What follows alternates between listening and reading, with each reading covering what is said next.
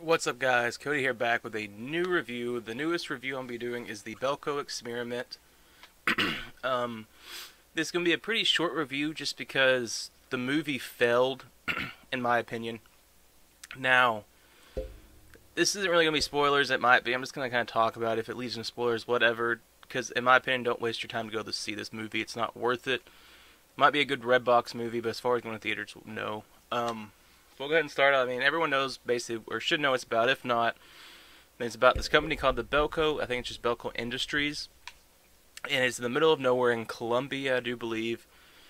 And basically, what ends up happening is the government's doing a social experiment on these people, locking all the doors, and telling them, every so many hours they got to kill so many people, or double that number is basically going to die. And I do want to point out right now, I do like James Gunn. Guardians of the Galaxy, I think he did Slither, I can't remember. Well movie, I liked, of course, Guardians of the Galaxy I loved.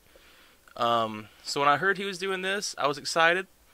I thought it might be good. And then the concept of it I thought is really good. Kind of an interesting concept that we haven't really seen before, I feel like. Because the movie's basically, how far will you go to survive? Are you going to be, do what you should do, and not kill people? Or are you just going to, let's see, hold on, I'm going to close this out and we're just going to talk now. Are you going to kill to survive? Are you going to try to figure out a better way to do it? It's basically what this movie ended up being. And like I said, it seemed like a good concept. It really did. It seemed like a great concept. But it just failed in so many ways. And I feel like that is because they took the easy way out on a lot of this. Because basically what this movie ended up being, they put these little chips in the back of all the workers' necks, supposedly to keep track of them if they ever get kidnapped or anything. Because it's in Colombia, and I guess, they're worried they get kidnapped very easily. Well, then it turns out these chips in their necks, they have them set to explode on command. So basically, if you don't kill so many people, they're going to kill double that number by making those detonate in their necks. So basically, all this ended up being was to see how many heads they could explode in this movie. Because they did do that. There was probably a couple dozen of people, maybe like 30 or 40 people that just got their head exploded. So it kind of turned out to be a movie that just is based on gore, which I am fine with. I like gory movies, but I like it to be interesting and different. Like, there were so many creative ways they could have had some of these people die more than just their head blowing up.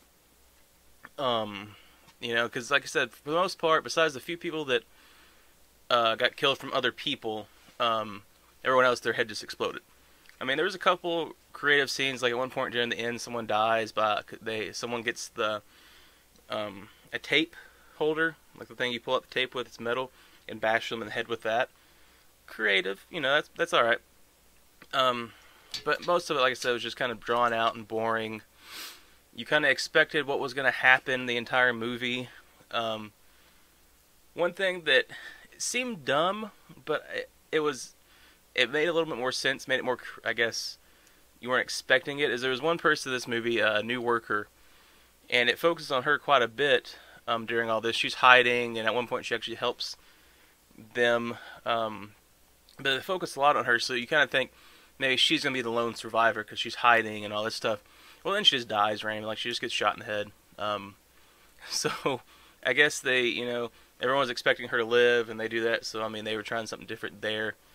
But basically it just turned out to be, nothing but a normal gory horror movie of just, as much blood and carnage you can handle. Like I said, I'm fine with sometimes, but it's nice to see some new, like, the Get Out movie. That was super creative, something no one's ever thought of. And this movie, like I said, it was creative. The pitch, the idea of it was creative. It just failed how they did it. Some of the scenes they decided to do was just pointless and drug out, and they set up so much for a sequel. Like the way, I'm not really going to go into too much detail with the movie, like I said. I probably won't do too many spoilers, except what I already said.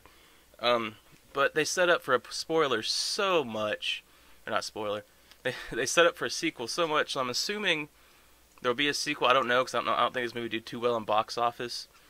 I mean, it's only been out a couple days, but still. So I don't think this will get a sequel because of the budget issue, but they did set up for a sequel. So, like I said, I wouldn't waste the money to go to theaters and watching it.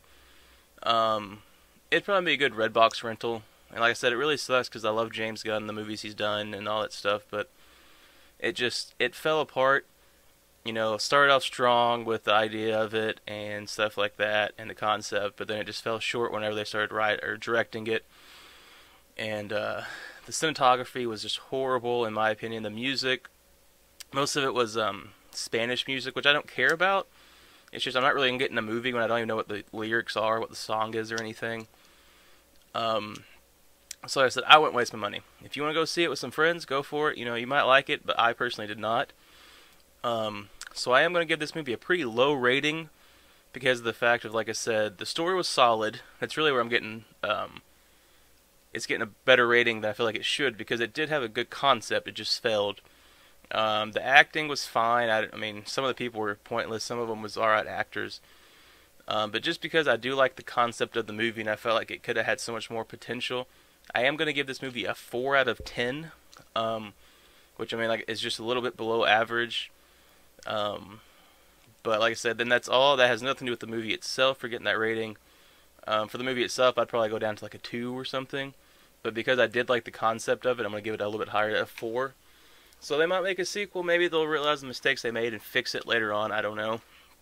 But that's gonna be the end of it, guys. There's not gonna be any spoiler section in this video. There's not really much point in this movie to have a spoiler section. So just go watch if you want to. But like I said, I wouldn't waste the money on it. Hope you guys have a great day. If you like this video, drop a like. I'd really appreciate it. I'll see you guys later.